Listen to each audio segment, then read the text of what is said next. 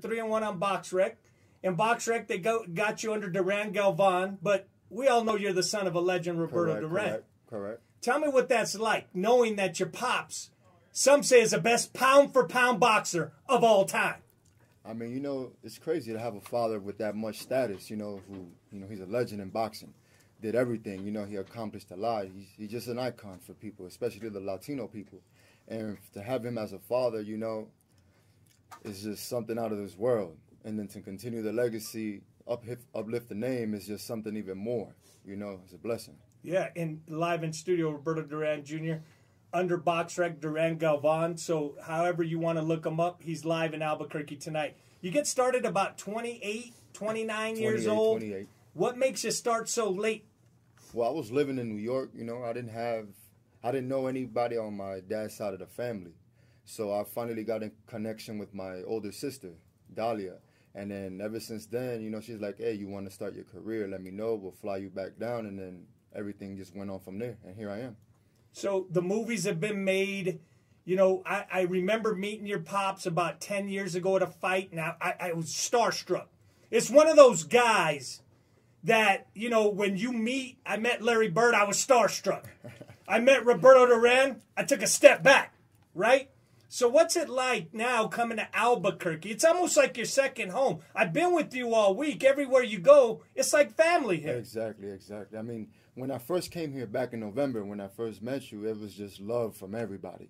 You know, Albuquerque is a fighting city. They love the fighting game here. You know, so when they embraced me and you announced me in the ring, I was like, yes, I'm definitely making this home. And I'm definitely coming back here to fight.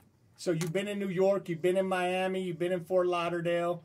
So tonight, you're the main event, tough kid out of El Paso, Texas. Some people say, hey, Mikey's making his pro debut. Hey, I know El Paso, Texas. They come to fight. Oh, yeah, most definitely. What's the game plan for tonight? Well, you know, I'm a skilled boxer. You know, I'm smart with it. I know what I'm going to do. I know the game plan. Me and my partner here, Jeff, you know, we worked on it for months. You know, not just this fight, for any other fight. It's basically the same game plan. It's to fight smart. You know, be aggressive, be strong, but just fight smart in there. For those of you just joining me, Roberto Duran Jr. on 95.9 FM and AM 610, The Sports Animal. Now, you got a little swagger to you. And, you know, you come in, people know you stay in shape.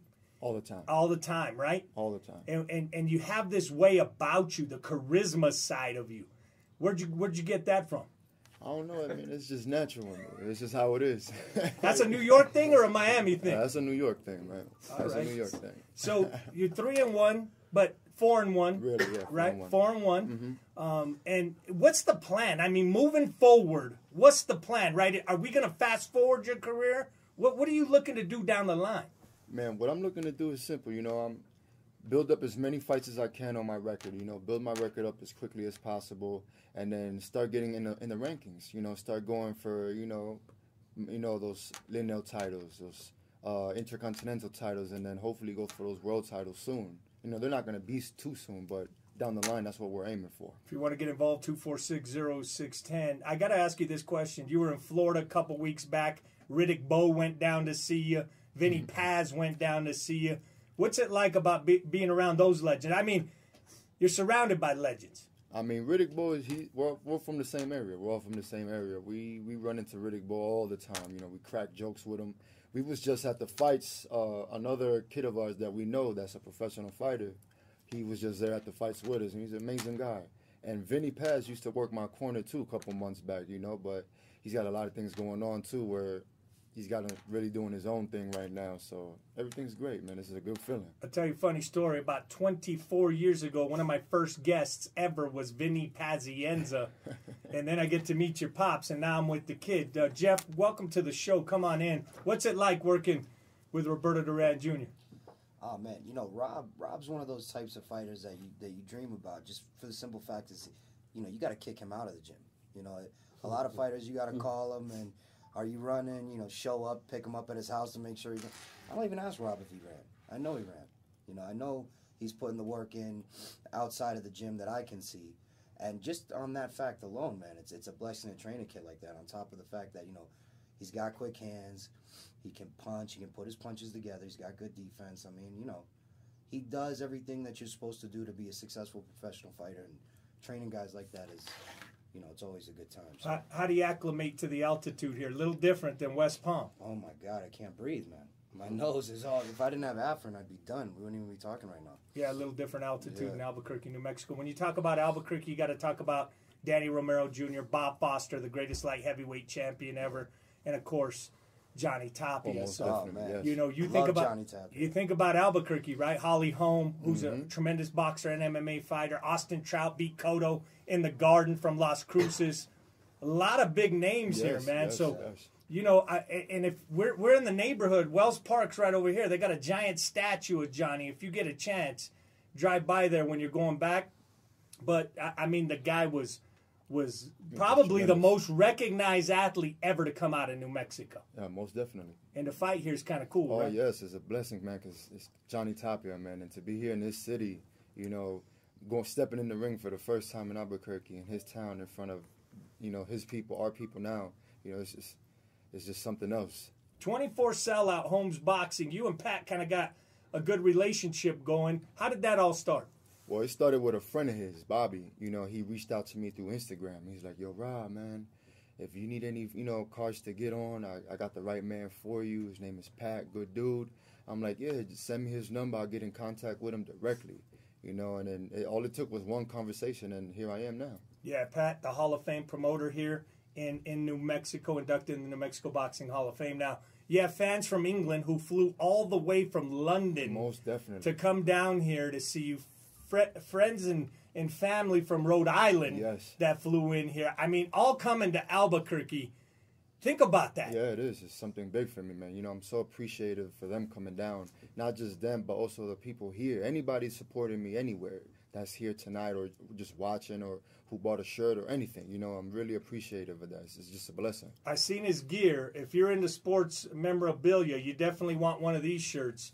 They're clean. I saw them the other day. I was like, I got to get me one of those and sport it around town. Now, you're a family man.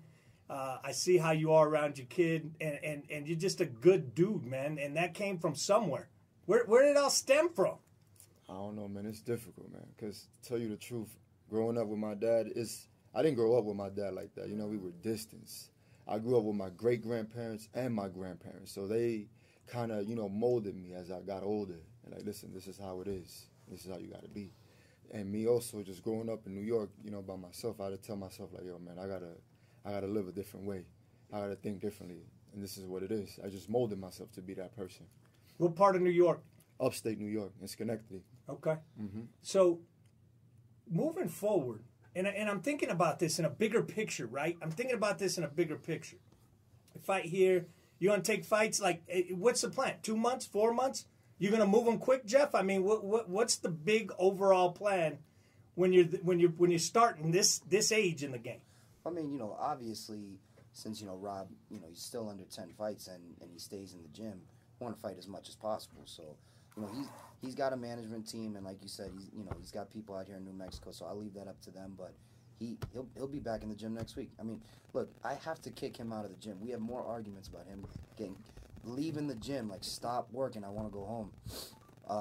So as many fights as they can throw our way, man, he's ready. You know, barring any, you know, type of whatever, you know, he's ready to fight. He's ready to fight a lot. He's in great shape. He's like a robot in there. So, you know, bring him on, man. As many fights as he can get this year, let's do it. As many fights we can get next year, let's do it. And then obviously you start going after the tougher guys and bigger challenges, you know. Holmes Boxing tonight, Marriott Pyramid North. It should be a tremendous card. Andres the Bullet Quintana also on the card, along with many others. Liana Martinez from Santa Fe, New Mexico.